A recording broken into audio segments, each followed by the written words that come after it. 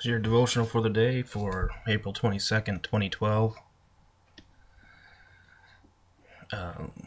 Reading from Luke 16:13. No one can serve two masters, for you will hate one and love the other. You will be devoted to one and despise the other. You cannot serve both God and Mammon. With money on their minds. In the old King James Version, Jesus gives money a name, Mammon.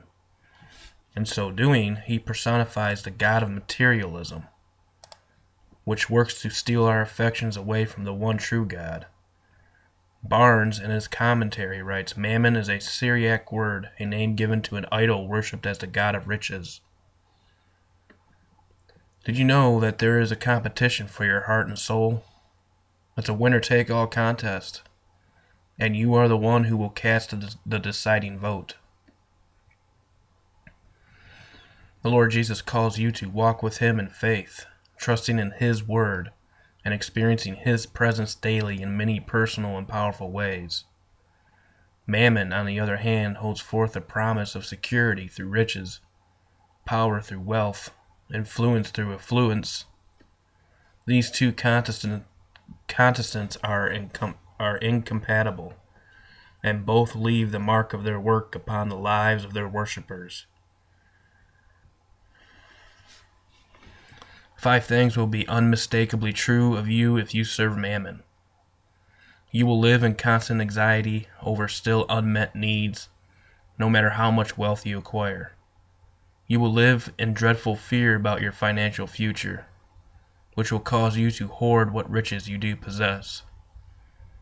You will live in constant doubt about the Lord's love and faithfulness, for your life will be disturbed with the piercing interference of Mammon's suspicious whispers.